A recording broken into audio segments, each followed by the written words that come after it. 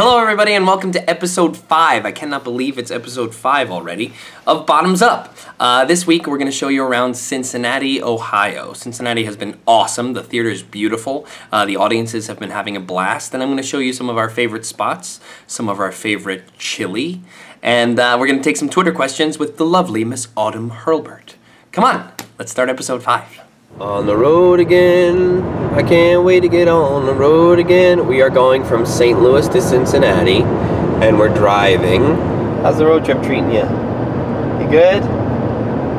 We have the best cat in the whole world. Nico, you're a Broadway.com star. How's that feel? Yeah? Me too. Want to stop for some Indian crafts? Who doesn't? The nice thing about driving instead of taking the company flight is you can stop for really important things like the world's largest wind chime, the world's largest rocking chair. You gotta have your priorities.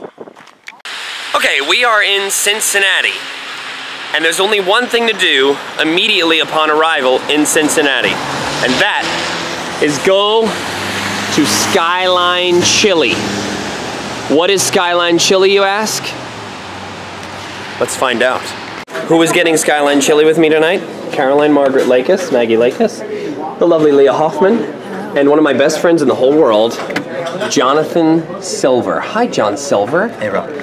John Silver and I have known each other for 16 years. We went to the same high school, and I directed him in the musicals when I went back and directed there, and now we're best pals. He went to Cincinnati, which is was a town he went to school. CCM, Fancy Pants. What's behind you? And now they're bringing oyster crackers. Hi. How are you? Good. Why do we need oyster crackers? You'll find out. But he surprised me. John just showed up in the hotel room and surprised me. And now he's being very sweet to the waitress. You're a good man. You're a good man. Okay, so because my buddy John went to school here, he gets to explain to us what Skyline Chili is. We all ordered the three-way. We were all feeling a three-way. John, what does that mean? What is in a three-way on Skyline Chili? Heaven, Rob. Yeah? Heaven is in a three-way. What does that mean? That means the best of all worlds. Spaghetti, topped with secret chili. Chili? Chili, yep. And it's not like bean chili, it's like beef chili. Okay, good. And then on top of that, it's just a mountain of shredded cheese. What kind of cheese? Orange. Orange. I think it's cheddar. Cheddar. All the orange cheese. It's gonna be amazing. And then what? What do you mean? Well, and then crackers if you want. And then you cover it in crackers. Got that? Spaghetti, meat-based chili, shredded cheddar cheese, and crackers. I know, it doesn't sound like it makes sense. It makes sense. This is Maria. Hi. Maria's going to prepare me to eat my Skyline chili. Bib 'em. Yep. Take a look at this. What is happening? It's on. You ready?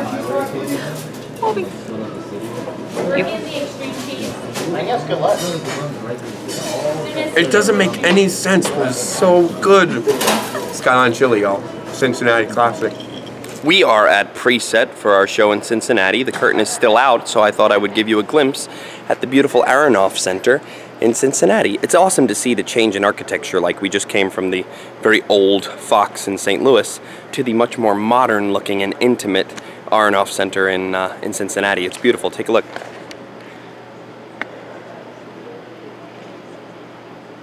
Woohoo!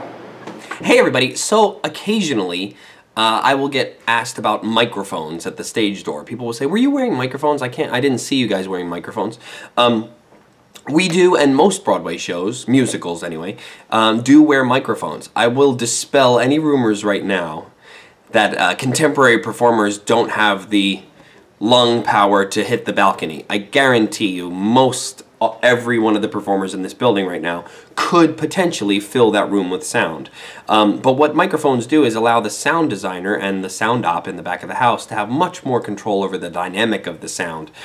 So they can control a balance between us and the orchestra. They can pull things way back, get more intimate. We can also be subtler with jokes and punchlines and volume than if we just had to rely on hitting the back of the wall with our voice. So it allows for a more dynamic performance. So we do wear microphones. How and where do we wear microphones? I'll show you. So when we get our microphones, we get them from the sound guy, who in our case is a guy named Emery, and he brings us these little packs. They're about the size of, I don't know, half a deck of cards, a deck of playing cards. And the wire comes through. I wear 2, just in case I get sweaty and sweat gets in one or anything goes wrong with one, they can jump to the other. So I wear 2, and then the cables come together, and there's 1, 2, 3 hair clips, and then that's it. It's for teeny tiny microphones. Let me show you exactly how we put it on. They go into these little pouches here, and then once they're in the pouches, you put this elastic band around your waist, and then the wire goes up your neck and through your hair and usually sits right there, sort of at your widow's peak. Let me show you. Booyah. Then we'll put this elastic around my waist. There we go, right in the small of my back is the mic belt. Now, we just have to feed this through my hair. Clip it right in the front of my hair. Just set my hairline so that people can't see it. Then you take the second clip, you go a little bit further back, and you clip that guy in, and then you go all the way in the back. And you clip that guy nice and low. And then you floof some hair over it so you hide your cable. Then you come back and you make sure that this mic right here is sitting right in a good place for sound.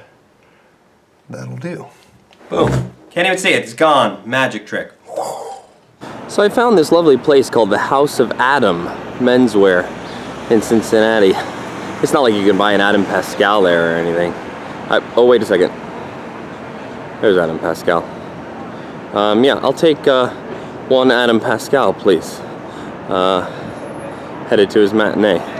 This is the stalkeriest video that I've ever taken. House of Adam. It's Broadway's Autumn Hurlbert! Oh my god! And she's here to take your Twitter questions. Thank you for sending in Twitter questions. It kind of looks like I have a mullet right now. Rapid fire Twitter question time with Autumn Hurlbert. So, at Sidnick Walker. Hi, Sid. What's going on? Hi, Sid. They said, if you could be another character in something rotten, who would you play? Ooh, that's a good question. Yeah. I think if I were another character, I think I would want to play Nostradamus. Yeah? Yeah. Why? It's so silly. It's so silly, and you get to be so random. Okay, next up, at Natty Flamingo. Hi, Natty Flamingo. Hi. Natalie Schmidt. Nice to meet you. Do you stand on one leg? She does. Oh, this is a big one. Okay. Dream roll and why? Oh man! Oh man! Dream roll. Oh geez. Yeah, take your time. Dream roll. Anything written by Pasek and Paul. I know, right? Hey, congratulations, by the way. Pasek and Paul, yay! How about it? Broadway representing on the big screen. Amazing. We love you guys. Congratulations. They are the P.S. They are the sweetest guys you will ever know. Nicest, funniest. Oh, they deserve it. They are totally joining the Lin-Manuel Bobby Lopez a society of nice guys who write incredible music. I know my current dream role. What is your current dream role, Autumn? I want to play the king in Hamilton. Yes! That is the right answer. Oh my god, you'd be so good. La da da da da da da da da da da. I went into a different key. I was like, oh, he's gonna harmonize with me. Oh, that's so fun. And I got nervous. Listen, that's how it goes. Oh, this one's fun. At Hey Bales, Bailey. Hey, Bales. Question. If you couldn't work in theater, what would you do? Ooh, oh. Isn't that a good one? Wow. That's a really good one. Yeah. Oh my gosh, there's so many things that, well, I mean, I would probably work for a nonprofit. I would probably work for like Planned Parenthood or I'd do something rescuing animals. Although that might be too hard on my heart. So then I could also probably just be an esthetician because I love to pop zits. That took a turn. That's awesome. It's all charitable. I mean, it's really you're helping people. Autumn Hurlbert, to summarize, Hi. is badass. And I'm going to come back when you put your blonde wig on because she rocks that hair. Oh my god. You look so cute as Portia. Hair. Oh, it's the best hair. It's the best. It's like mermaid hair. And Like Goldilocks action. Oh, Goldilocks. Oh, it's the best. It's the very best. We'll show you the full transformation in a bit. Thanks, Autumn. All right, see you later. Look at this magical transformation. My Ready? favorite part of the show. Do it up. Oh my gosh, I forgot to put my mic on. Now you're gonna. Yay! Take two. This is Andrew. He's incredible, and he does wigs here. He styled Portia's amazing wig. Look at this magic. Ready? Redhead. Blonde. Come on now. Let me center this. Centering the mic. Pull it back a little bit. Yeah, adjustments. It's so gorgeous. Look at that. I feel like a mermaid. I feel like an elven princess. Oh. So that's it for episode 5 of Bottoms Up. Thanks so much for watching. Let me know what you'd like to see next. Is there a certain cast member you'd like me to interview? Certain things backstage you'd like to see? Hit me up at Rob McClure, at BroadwayCom, hashtag Bottoms Up, and we'll do our best to answer any questions you have or show you anything you want to see. What's up next for the Bottom family? We're leaving Cincinnati and heading to Tampa, Florida, so it only makes sense that we visit Disney World. That's right, the Bottom family is going to Disney World, and we're going to bring you along with us. So we'll see you there. Thanks so much for watching, and we'll see you next time on Bottoms Up.